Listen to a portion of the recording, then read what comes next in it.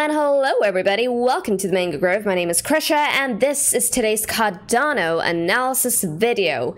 We will be going over ADA USDT as well as ADA BTC. And by the way, okay, for the duration of this video, I will be pronouncing it as ADA. Okay, I don't care what you think. If you do not like it, you can, well, take this opportunity to just find another video. Cool.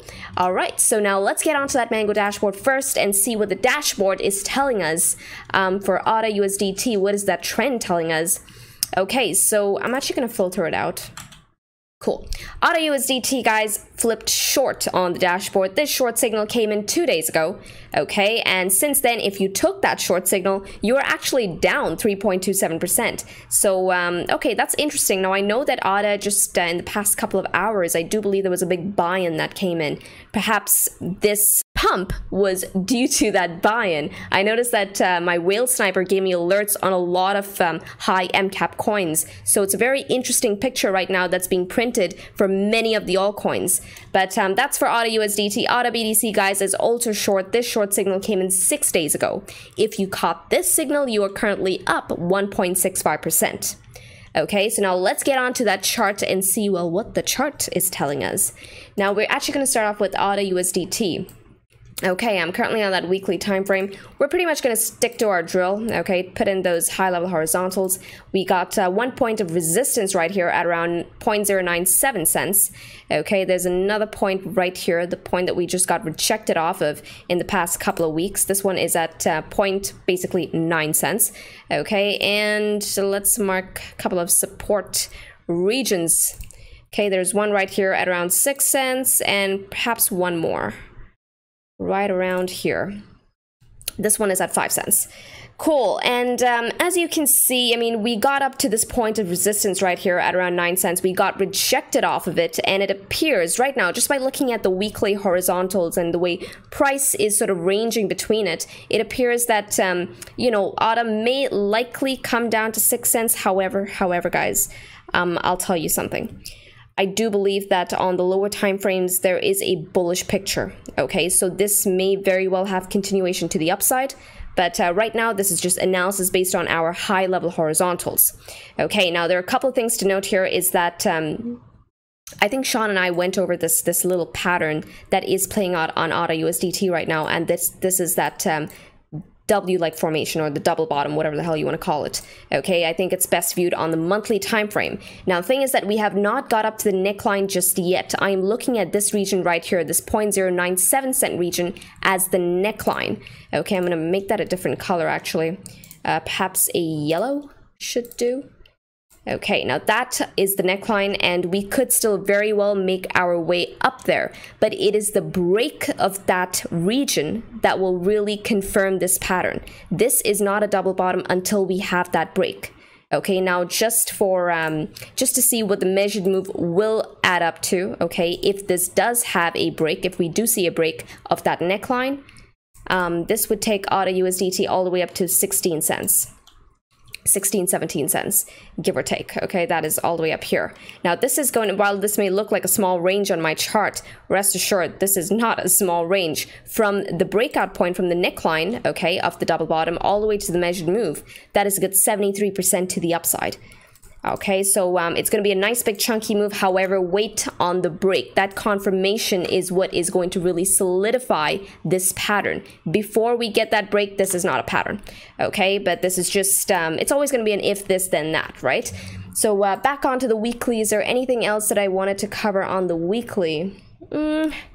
No, I mean, the only other thing is that, I mean, price is still living above the 6 cent region, right? This is the 6 cent region that we were holding for almost a year. Okay, we were holding this as resistance, and we have finally managed to take it out, and we're still living above that. So right now, in the interim, this is still a bullish picture.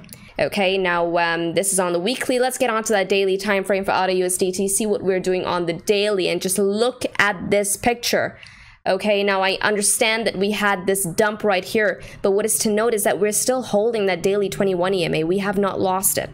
Okay, we have yet to lose it, and we are currently sandwiched between that 10 simple moving average and the 21 EMA, as well as that Tenkin. You can see the intersection right there, right?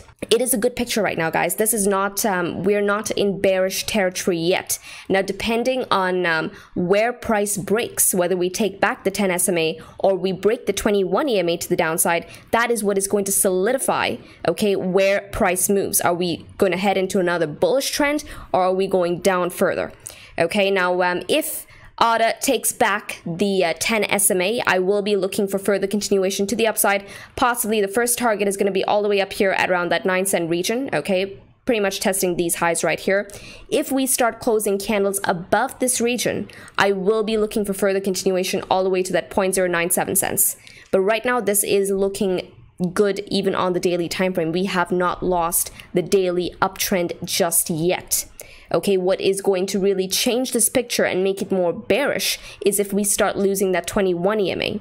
Okay, if we have a single daily candle body close underneath that 21 EMA, chances are we're coming down, the first region being 6 cents. Okay, all the way down to possibly this Kijun here at around 6.2 cents. Okay, now that's what I'll be looking for. And one thing I want to, really bring up over here is how well ADA USDT trends on the daily 21 EMA.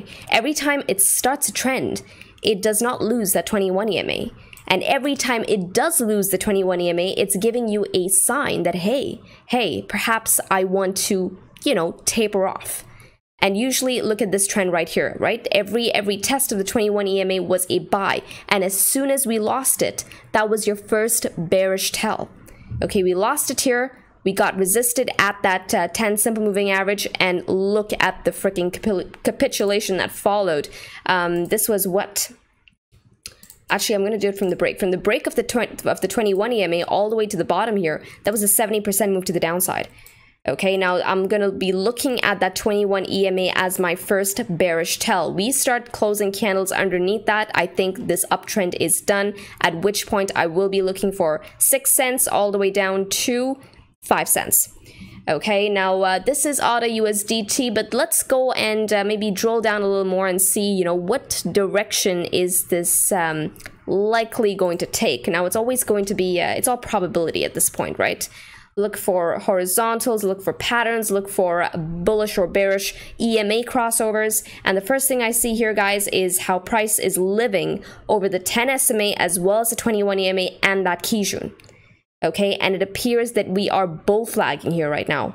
If you can see what I am seeing, look at this. That is the pole. That right here is the flag. Okay, now this is on that 4-hour time frame, and another thing I'm spotting in terms of pattern plays. Now this is going to be a potential pattern play. Okay, I do believe it's like a channel of sorts, a falling channel, and there you go. So I do believe that we do have a break of this. However, if we start closing candles underneath the 21 EMA, I think that this channel has been negated. Okay, at which point I do believe that the flag will also get negated. But as things stand right now, this is, it's a good picture. It's a good picture for the bulls, okay? What level I'll be looking for ADA to take out to start, possibly an uptrend on the lower time frames is this region right here. This is at around 0.08 cents. We start closing candles, 4-hour candles above this region, I will be expecting a further push to the upside. But I want to drill down a little more, perhaps the 1-hour time frame. This is looking like a flag. Yeah. Look at this, guys. I think this is either a symmetrical or an ascending triangle. Looking so good. Sean is beside me, and he's like, oh my god, it's looking so good. Right, Sean? Yeah. I've been meaning to get an ADA position for a while. What are your thoughts on this? Look at this. Perhaps we have something here. Perhaps. The chart tells you the news, and the news seems to be a mainnet coming up. A mainnet coming up. Do you hear that, guys? When is the mainnet? The launch? Or the release, rather? In a week or so. Okay, but what if it's the whole buy the rumor, sell the news?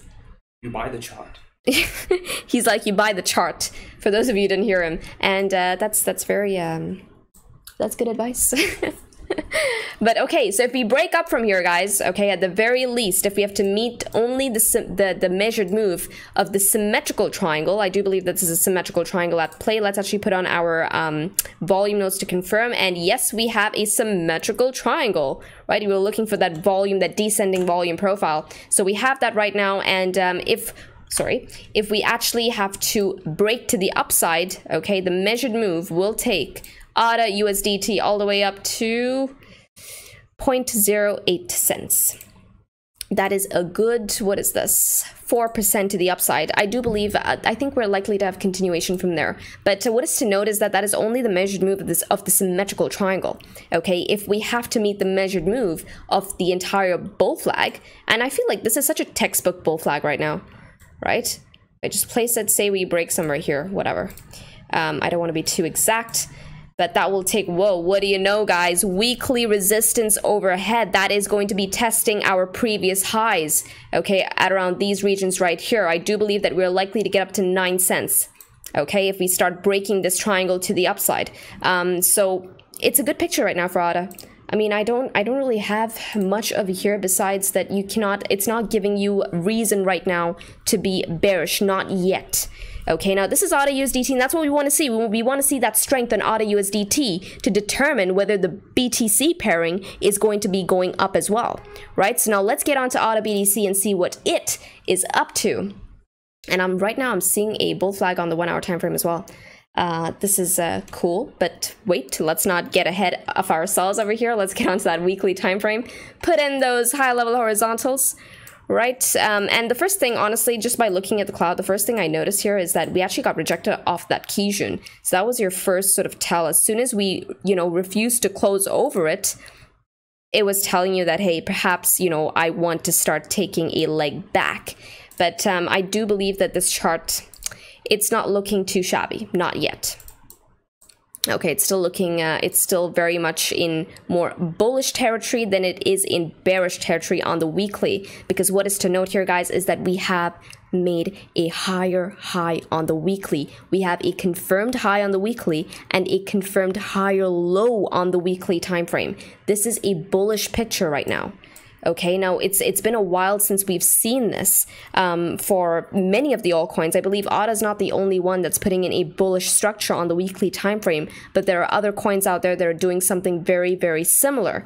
Okay, now what is to note here is that what I was looking for, actually, personally, I was actually looking for ADA to close over this region right here at 870 sats, and we actually got that, okay, only to lose it on that next week. So that was something I'm like, I was so bummed out over there. I took a position, but then I had to get out of it, okay, because my trade was negated. I took the position based on price closing over this line right here. Okay, we failed to find support on it, and I got out of the position after that. But as things stand on the weekly time frame, this is a bullish candle. Okay, this weekly candle right now, although we have just started this weekly candle, so that's something to note, but so far it's looking good. Okay, now let's actually boil down to perhaps our lower time frames and see what price is doing there. And what do you know, guys? Okay, first of all, look at this candle. I think Sean and I went over this in yesterday's analysis. We did an analysis on Bitcoin and Cardano in the same video, and this is something that we brought up. This was a bullish buyback. Okay, this wick alone was what? 16%. A 16% wick. Okay, but we just have to sort of analyze this by looking at the Ichimoku cloud. We have a green cloud, we have a bullish TK cross, we're maintaining the bullish TK cross, okay, and price is currently living over the cloud as well as over that 21 EMA. We are still finding support on the 21 EMA. We have not lost it, not yet. Okay, now let's also put on our 10 SMA, and what do you know? It's the same thing. It's the same picture that we have on ADA USDT, in that we have this daily sort of sandwich between the 10 SMA and the 21 EMA. And once again, guys, depending on which side we break, will that be the determining factor on where ADA actually goes? Does it go towards the downside or the upside? Okay, right now on the daily time frame, we're holding that daily trend as well, so that's something to note. And oh man, like look at the amount of touches that we've had on the daily 21 EMA. Barely any, barely any. So let's actually drill down to perhaps the 4-hour time frame, see what we're doing there. Are we putting in anything bullish there? And the first thing I see here, guys, is perhaps another falling channel, even on AUDA BTC. Okay. Definitely does look like the USD charts dictating each other. Yeah, most definitely. I think the USDT chart is looking bullish right now. It's looking extremely bullish, better than even this one, right? But look at this. I mean, we have the same pattern play right here. We have a break, okay, and this looks like a bull flag as well. And if this actually meets the measured move, we're coming all the way back up here to that weekly resistance at around 869 sats. But I like this. This is actually looking good. It's hard to find anything bearish. Not when we're still holding that daily 21 EMA. And it's the same thing as we have on AUDA USDT. The first bearish tell is going to be price losing that 21 EMA to the downside. As soon as we have a candle body close underneath that 21 EMA, chances are we're likely to come down further, at which point I will actually be looking for price to make its way all the way down to this weekly support at 625 sats. Okay, that's going to be my immediate sort of line, at least on that macro scale. Okay, so what about the 12-hour time frame? When do we close a 12-hour candle? In about an hour, 40 minutes, give or take. And guys, as soon as we start closing candles, I want to see consecutive candle body closes over the 21 EMA. As soon as we can start doing that, I will be expecting this bearish crossover between the 21 EMA and the 10 SMA to actually turn. I'll be expecting a bullish crossover setup at that point. Okay, I'm looking for that 10 SMA crossing over the 21 EMA. For that, I'll be expecting price to live over that 21 EMA. I want to see it hold as support. Okay, and is there anything else on this chart? Sean, is there anything else that you see on this chart? No, just the USD chart's looking better, and I wouldn't necessarily play this on the Bitcoin chart until it takes out that weekly resistance. But that's just me being cautious. The USD chart is what's where I'd take a play. So it's looking good, guys. AUDA USDT as well as AUDA BTC. Okay, it's maintaining that daily trend until and unless we lose that trend to the downside. I'm looking for candle body closes underneath the 21 EMA. Will I only really flip bearish on AUDA? Okay, now with this, guys, is all I have for you. Trade safely, trade stress-free, trade the mango way, trade the easy way, guys. Ciao.